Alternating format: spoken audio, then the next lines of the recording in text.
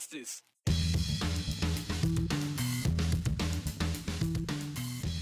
The conversation continues after the verdict in the Von Ellinger rape trial. Even with that guilty verdict, one lawmaker says legislative hands are not quite clean. There's still more work to be done when it comes to the Jane Does of the world. It's a bubble we've been waiting to burst. Well, it hasn't. And some aspiring homeowners are tired of waiting too, and are now looking for workarounds, including building homes with, well, repurposed materials. Its presence, a mere reminder of the mistakes of the past, to make sure they are not repeated. Idaho's Japanese internment camp could be under the threat of encroachment, but not for the reason you might think. You know, we kind of touched on this earlier this week when we talked about the trauma sexual assault survivors go through when they try to hold their attacker accountable. And they go through it twice, once during the initial act of violence, and a second time when they have to recount that violence in the courtroom. Well, there was an extra layer of trauma for former state representative Erin Von Ellinger's accuser. Not only was she doxxed and outed by other lawmakers over the last year, Jane Doe was also forced to testify in his ethics hearing. And she was chased out of the hearing room by Von Ellinger supporters and a local reporter, which is why at least one state senator says things have to change on their end to make this a better process for future survivors to come forward. Joe Paris sat down for a conversation with Senator Melissa Wintrow, who says we need to prioritize survivors. When I saw the verdict, I didn't know quite how to feel. I wasn't convinced that there was justice. I wasn't convinced that, I was happy. I mean, it was a sad day. The one thing I did feel was a little bit of relief that the victim's voice was validated. But the biggest thing I thought about is my role as a legislator is the legislature's not off the hook. And that there were plenty of warning signs of his behavior, plenty of conversations. What could we have done, all of us who witnessed it, to confront it and hold him accountable? And I think we should have expectations for that.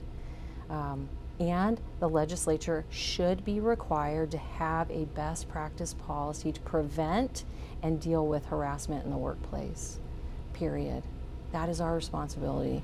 That is our responsibility to each other and the taxpayers. Most notably, in the court case last week, Ms. Doe left the stand saying, quote, "I can't do this." And it started a community conversation of what can we do to prevent this type of situation, a situation where you have a survivor re-traumatized over and over. And as a lawmaker, you're in a unique position here where you could come up with ideas and say, we could change things. Have you thought about changes that you could be a part of at the state legislature level to prevent what happened to Jane Doe in the future? The average time between report and arrest for sexual assault, for example, according to one study they did, was about 88 days, almost 3 months. In that time of the investigation, there is no protection for the person who's been harmed from the person that harmed them if it's a sexual assault. If you have a domestic violence or an intimate partner relationship, you can seek a protection order. But our law does not allow for that if you're not in an intimate relationship. So in this case, Jane Doe could not seek a protection order because of the law. And in the past several months, I've received 3 phone calls from women who want to get protection orders, and the judges say, well, I can't because the law won't allow me. I bring that up because in 2020, I actually worked very hard with many stakeholders to provide legislation for a civil protection order for sexual assault survivors.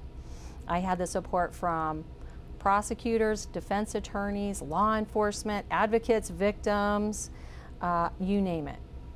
I couldn't get it out of committee. I want us to go back to that legislation, and we need to pass it. If there is one thing we could have done for her and many other survivors of sexual assault, if we really want to help people, is to allow them to get a protection order. And all we have to do is change the law to provide that opportunity. Attention is again being drawn to the House Ethics Committee hearing that involved Jane Doe testifying behind a black curtain about her interaction with Mr. Von Ellinger.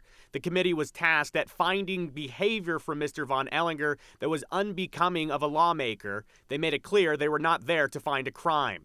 Doe was traumatized in real time as she testified. This is the general public, media, and lawmakers watched on. Doe was then chased through the Capitol after her testimony by select media and members of the public, traumatizing her again. this didn't work, something needs to change. Over the last year, have you and your colleagues talked or figured out a way to change how this could happen, make it less traumatic? The thing that we don't do well as a culture and a system is center voices of people being harmed. Now, we talk a good game that we do that.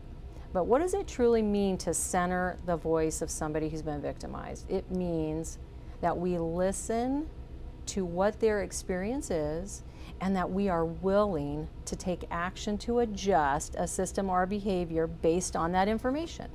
I do think some of the gaps that exist could be filled, and some of those things I think are about creating strict confidentiality process in there, accountability for any member who is acting outside of expectations, actually, making sure that we follow the rules we have. In this case, we actually had rules that we wouldn't, that would protect a third party from harm. Well, in this case, the victim was a third party, but we still put her in a public venue. We wouldn't have had to do that. We do have a committee, a joint committee, that was supposed to convene last session but didn't. So I will work with my colleagues to encourage, support, make sure we are convening, and really try to create best practice process. Pretty moving, Joe. She said a lot of things there. What did you take away from what she told you today? Well, she also explained to me that she thinks there should be an explicit non-fraternization policy at the State House, meaning that it would be written in code, it would be written as expectations for lawmakers that they cannot date and they cannot be inappropriate with subordinates inside the state capitol. One thing that Senator Wintrow was reminding me, Brian, is that they're in a workplace environment. They are lawmakers, but they're in a workplace environment, and Senator Wintrow says she wants to make sure people feel safe there. And when you have the events that happened with Jane Doe, you can argue that it's an isolated incident, but you can also argue that what's preventing it from happening again. And that's the concern from people like Senator Wintrow. How are we going to make real steps to really make a big difference here? And she mentioned the Respectful Workplace Committee group that didn't even meet this last session. She and other lawmakers have spoken to me that they're frustrated, that they should be able to meet and they should be able to draw up some substantial priorities and substantial rules so that this doesn't happen again. Because you can argue this will never happen again, everyone learned their lesson. Well, it's easy to say that. You don't want to watch it play out and find out that you don't have the processes again. Especially when you saw the signs as it was happening. Maybe focus on stuff like this for legislation instead of like things like CRT and ESG and SEL and all that kind of stuff. Might be a good way to kind of focus this next legislative session. And thank you very much, Joe. The housing crisis in the Treasure Valley just doesn't seem to let up, forcing people to find another place to live. Usually it's something smaller, sometimes it's something far away, outside of the Treasure Valley. The solutions seem slim to none for a lot of people, other than just waiting for this market to crash. But one nonprofit is not ready to wait around any longer. And they're building homes out of storage materials. And the homes, well, they're affordable. Well, for some people. Here's Katya Stepovic. Really quick, this is bathroom number 1. This is the kids' bathroom right here. This is Peter Manning. This is a sofa bed, so I can now have guests. A father of 2, showing off his new digs. Here is Hudson's room. Not much better than his sister. But his new home, unlike anything he's lived in before. Like space accommodation, we found this great bed after we moved in. His 960 square foot home is made out of shipping containers. Right? 3 of them. I was in the music business for 30 years and moved to Boise to be a concert promoter, which I did right up until COVID. Took the wind out of everybody. And I didn't have the ability to wait for the music business to come back. And as he watched the housing market intensify, he thought being a homeowner was a lifetime away. It was the very last home for under $300 available. And I was on the tour with my real estate agent, and I got the call like, hey, you know what? Furlough's over, you can't bring it back.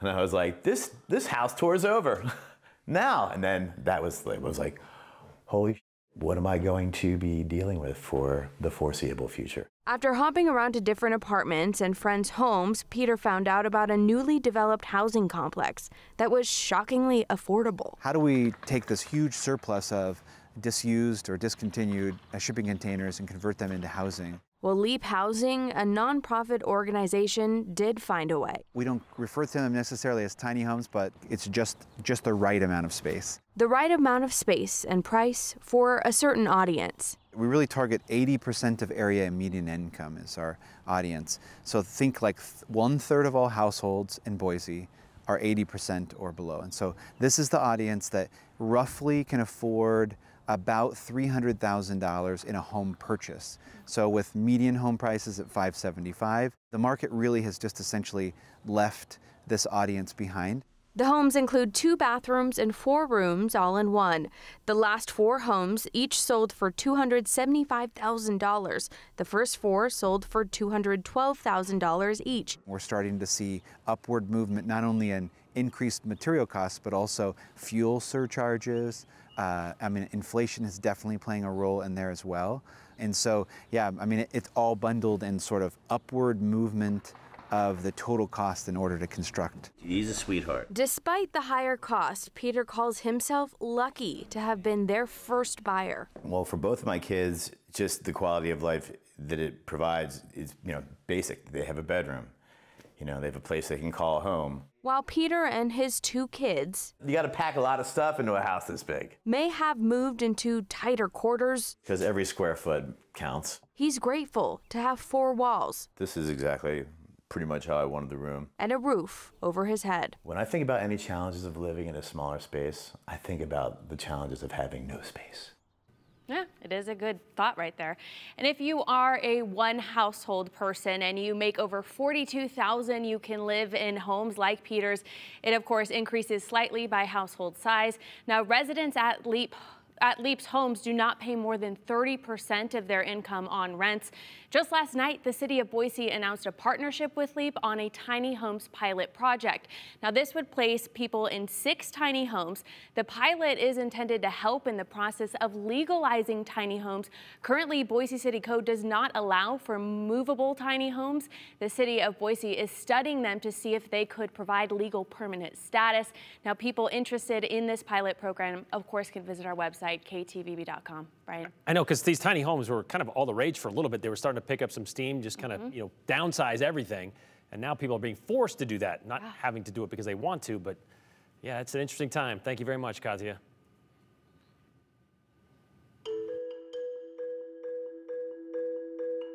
It's one of the most historic and sacred places in the Gem State for all the wrong reasons. Now it's landed on an endangered list for a very interesting reason.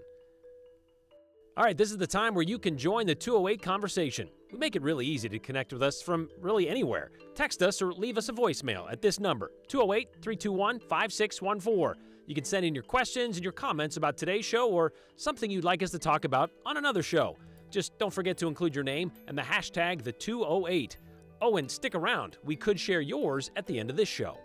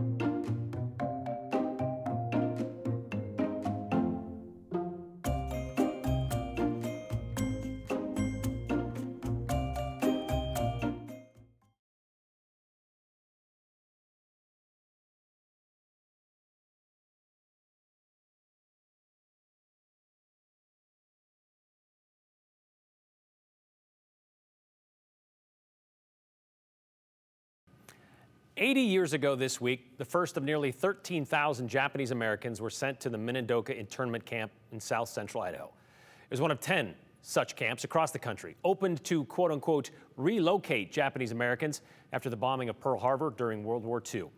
Minidoka operated from 1942 until 1945, at the very end of the war. And for decades, it has stood as a stark reminder, a dark reminder of our dark time in American history.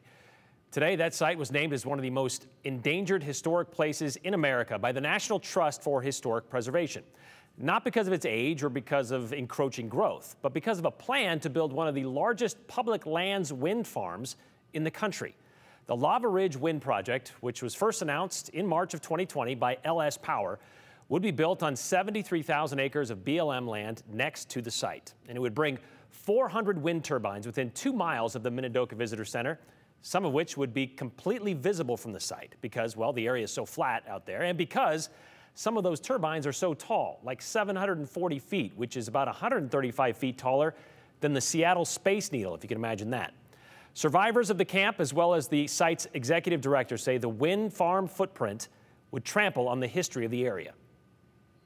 One thing we want to preserve about Minidoka National Historic Site is the immersive experience, so people can really understand what it was like for those 113,000 Japanese Americans who were unjustly incarcerated, what it felt for them to be dropped in the middle of nowhere, and what it felt like for them to be incarcerated there for several years. To us who live there, it's a sacred site, and wind turbines need to be far, far, far away. Otherwise, you don't get the feeling that you are a prisoner of the U.S. government unless you see that it was a prison. We had one room in Barracks 15, Building 8, Room E. It's an address that is really tattooed in my memory. So 1580 is something that even now, when I'm 86 years old, I can still remember it. And one of the closest approaching wind towers is right within yards of 15.8E. And I'm just appalled that someone would desecrate my home, my one room in a barracks in Minidoka with a wind tower. It's just unacceptable. Well, as for the energy company's point of view, they believe the area is a great spot for a wind facility. It's often windy and it's close to existing power grid connections. But even they are aware of the historical significance of the area. I do feel that there's a pathway forward for both of them to coexist. I think, honestly, there's a tendency here that there's an assumption that just because this is proposed in the vicinity, that it's going to automatically have an impact. It would be good to know and to understand that the Bureau of Land Management is conducting a very thorough analysis, and that analysis includes multiple alternatives. So Luke says he's confident they will find a solution to this. In the meantime, BLM says they're still assessing the proposal. Last fall, they opened up public comment and received more than 1,400 messages, some good, some bad, as you can imagine, but we will not know their decision until this fall.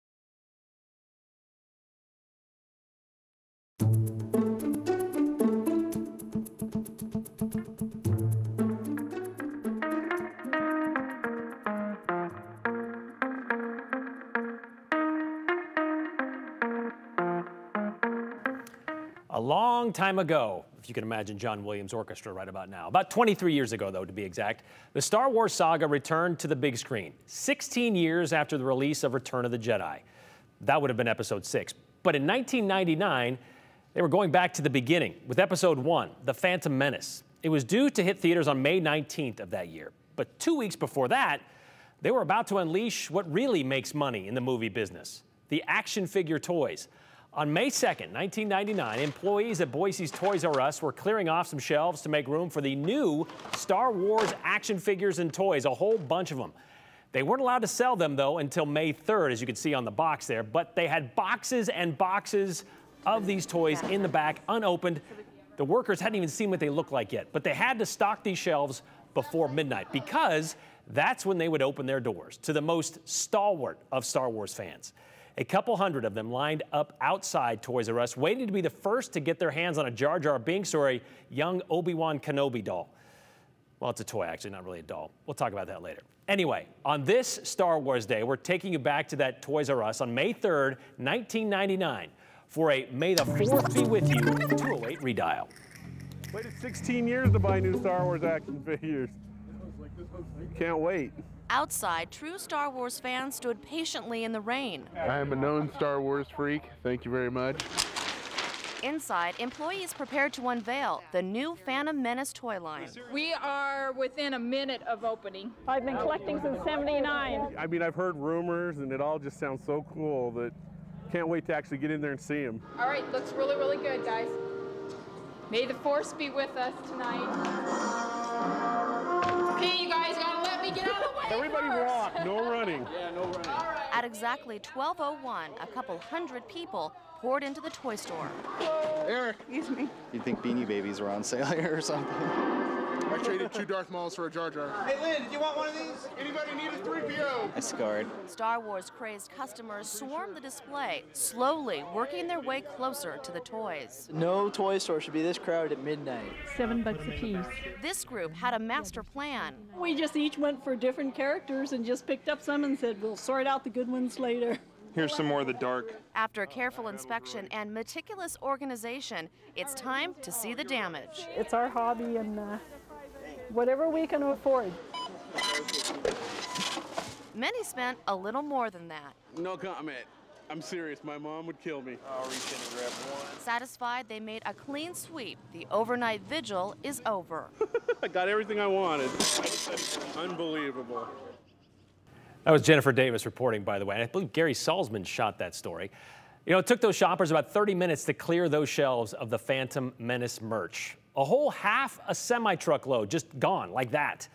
So if you watch that, I'm hoping there are still a few of you out there, maybe you recognize yourself or someone else in that 23-year-old video. We want to know what happened to your toys, so let us know.